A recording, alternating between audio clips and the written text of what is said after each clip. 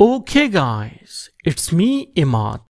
So today in this video tutorial we will learn about how to make a simulation of serial data read with the help of Arduino in tinkercad. So tinkercad is our online simulator. So in Google we will write tinkercad and click. And now we got our tinkercad.com website.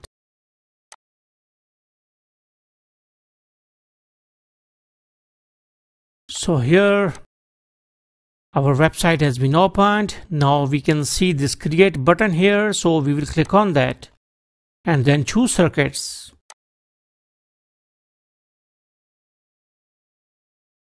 Now here we have a lot of components, but we will select our Arduino microcontroller.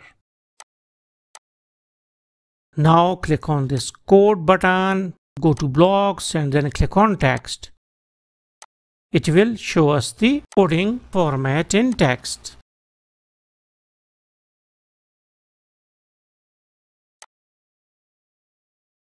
Now here we have while setup and while loop, and both the functions are essential for our Arduino coding. So in while setup we will write serial.begin 9600. So this thing actually will initialize our serial communication protocol with a baud rate of 9600. Baud rate is just a symbol rate. Okay, that is 9600 symbols used to travel in 1 second.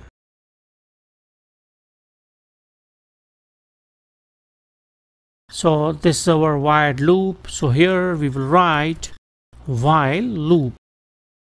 Inside this while loop, which is obviously a forever loop just like a while, but we can write while serial.available. Serial.available means that if there is any serial data available, then our while function will get execute all these statements within its body.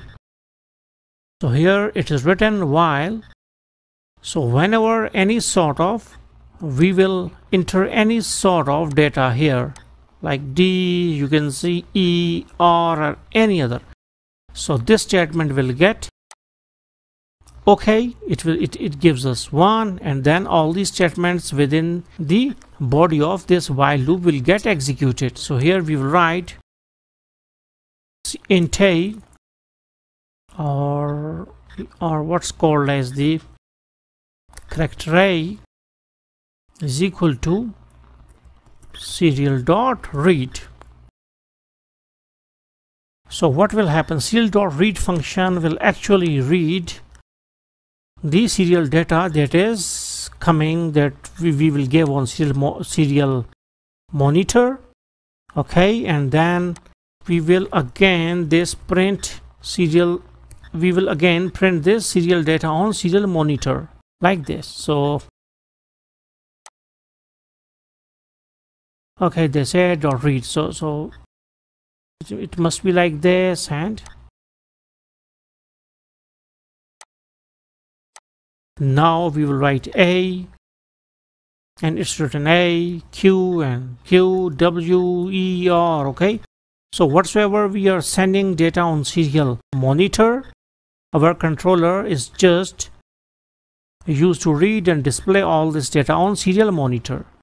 So in this way we can communicate serially with the microcontroller. So hopefully you got the concept. So thanks for visiting our channel, and don't forget to subscribe.